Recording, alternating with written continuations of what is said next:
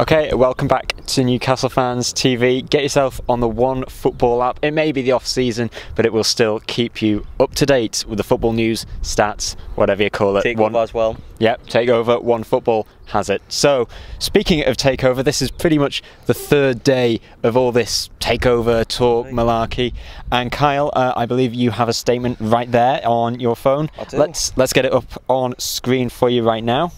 In consideration of the numerous speculations in regards to the timelines of the acquisition of Newcastle United Football Club by Zayed Group, we feel the need to issue this statement. Terms have been agreed between us and Mike Ashley. These terms have been reflected in a document signed by both parties, which has been forwarded to the Premier League.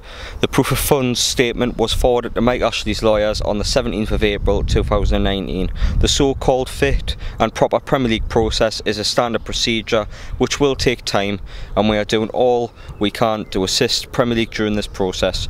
We feel the need to clarify this point in order for the fans and general public to understand the timelines.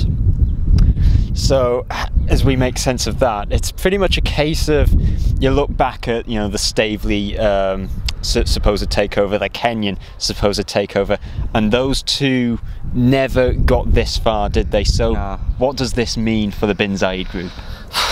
It's a lot of patience, a lot of waiting, Rob. It's got a lot of fans like myself, like a lot of people watching, really excited at the prospect of we might actually have a life without Mike Ashley and what's happened with the past 12 years with the football club. It's an exciting time to be a fan, but it's also, you don't want to get too excited in case you end up egg in your face. So. Yeah. That's happened many times before with the likes of transfers. Exactly, so you never know with Mike Ashley, but all the signs would indicate with these two statements that would show this Zayed Group is very keen on buying Newcastle United, which is great for us because it means it spells the end of a 12-year. Feels like an evil dictatorship is finally being overthrown. Exactly. Yeah, and you just think what Newcastle fans have been wanting over the past 12 or so years. They just want anyone, even if it's someone who's got one. As Paul says, Fred West, anyone. Even if it's someone who's got £1.50 in their bank account, but they say is willing to spend that £1.50 on transfers. Get Mike Ashley out, get that person in, but to have an Arabic billionaire in there, that's more than what we could have possibly dreamt of. I mean, it's the stuff of dreams, isn't it? You don't ever think it's going to happen to your team, but it might just happen to Newcastle's, and if it does happen, it changes the whole landscape of what we think as fans. Because at the minute we'd be happy with 10th and maybe even a good cup run if we can get one going. But this changes the whole landscape if we manage to get bought by them. I'm not going to get too ahead of myself because what's the point? You know, under Mike Ashley we've been. It's like the carrot's been dangled in front of us so many times. So I'm just going to ignore the carrot for now. Just sit back, try and not get too over emotional with all the sources that these journalists like to tell we're about, and just see what happens, mate. And earlier today I spoke to AJT. We are based in we are in Redcar at the moment.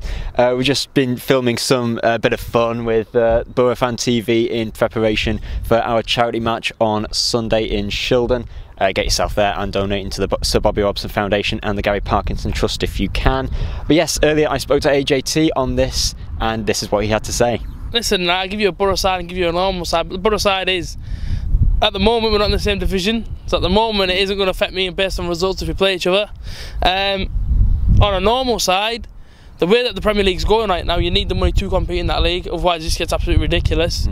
I think it's probably a wise decision to what Newcastle have done by bringing in this sort of potential millionaire owner, because at the end of the day, as I said before, listen, the Premier League's getting that ridiculous to try and compete with.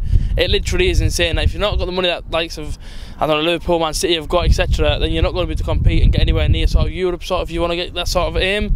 So in a world sort of football, I can see why Newcastle did it. As a Borough fan, it's annoying because I'm thinking to myself, if you suddenly go and become this great team, then for us, of course, it isn't sort of a great look for us, but at the same time, I can see why you've done it, and it's probably a wise move. But look, at the end of the day, Mike Ashley, I don't know how you guys feel. Well, to be fair, I kind of do. Yeah. I do know how Newcastle fans feel, and I know for a long time now, I mean, you wanted the club in sort of someone else's hands that sort of had control of it and sort of had an idea. And this guy's idea now is to bring in 350 million, or whatever it may be, to try and boost you. Then fair play to you, like.